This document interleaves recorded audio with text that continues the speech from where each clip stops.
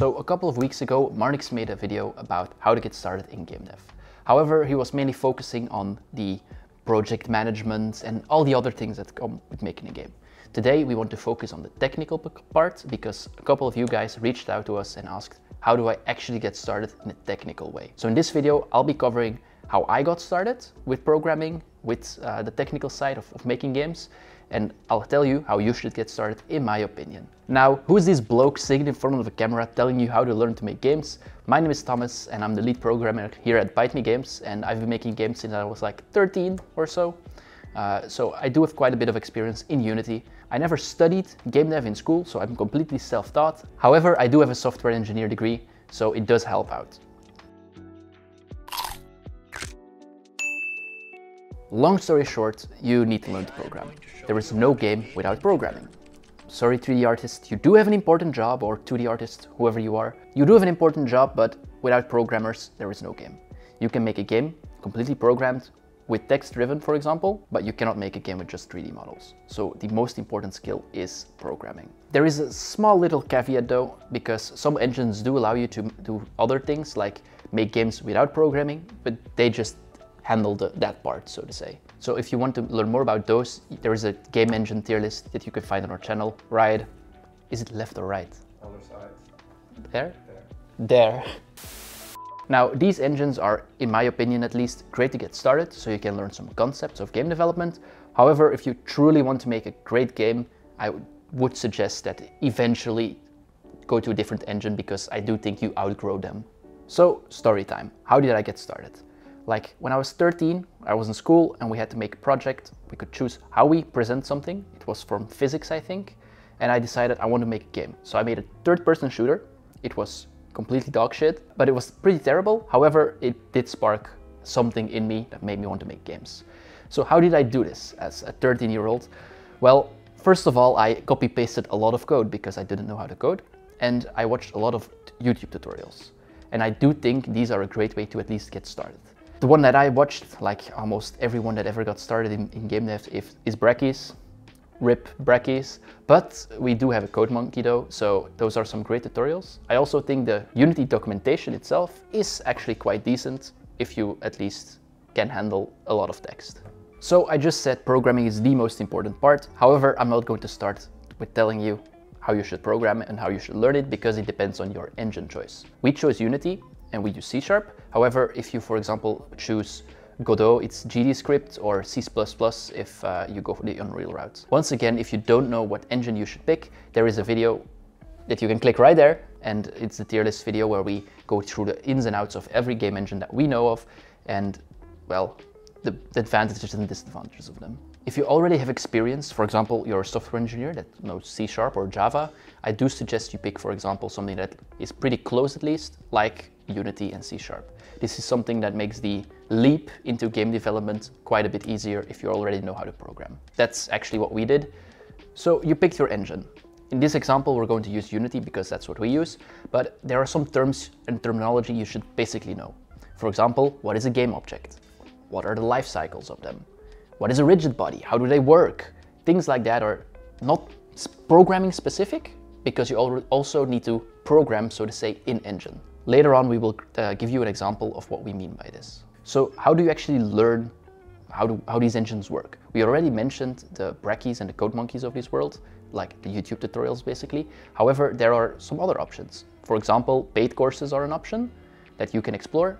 If that's what you want, then you at least have a consistent flow that you can follow. There are like courses where you make a specific game over these courses.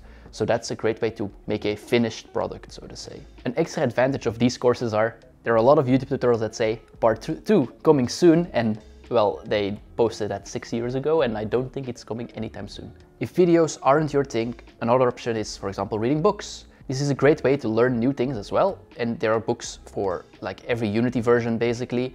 There are also books that are not engine specific, but just cover the thought process behind how certain patterns work. Like, for example, how to use a flyweight pattern to improve performance. An advantage of books is they often are a lot more deep, they go into more details and you probably learn more. A disadvantage is most courses that we just talked about do get updated, and well, a book doesn't. A book is also less interactive, so there's a lot more, well, pressure or responsibility on your shoulder to actually do it well. But just like in everything in life, you should do what fits best for you. Marnix, who is our, you know who Marnix is probably, but he's like the sales guy, the I make models guy, things like that. He loves reading books, so that's probably his preferential way to learn. However, Jamie, who is more of a coder, he really loves the courses more than he does books. So I don't see him really read lots of books, but follow courses instead. Stick what works best for you. And since we're talking about reading, I already briefly mentioned the Unity documentation. This also works for Unreal and stuff like that. Just your engine documentation in general is also a great source if you want to learn more, because they do often give you code examples or go into a little bit more detail and they link you through certain parts on their webpage so you can learn more about certain topics in your engine. Another advantage is that it's free, so that's great, but it also gets updated per Unity version at least. I also assume this is the same for Unreal. The downside is, we already mentioned books are dense and not everyone likes them.